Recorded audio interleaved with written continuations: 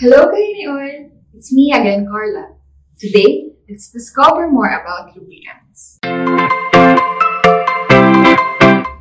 Lubricants are usually a mix of base oil and additives. Base oils are usually derived from crude oil refining. Usually, ang sources niya are onshore or ilalim ng lupa and offshore or ilalim ng tubig, which is deeper. Additives are chemicals added to improve or enhance the characteristics of the oil. Para sa baking or pagluluto lang yan. For example, sa adobo, ang base natin ay meat. And ang additives natin depende on your preference. Kung gusto mo ng mushroom, pineapple, or even egg.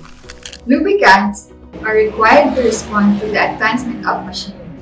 And additives help enhance their performance. Ngayon, alamin natin ang difference ng mineral at synthetic. Mineral and synthetic are two types of base oil that we use in lubricants. Mineral means pagkakuha sa oil, may onting wax removal, then as-is na siya.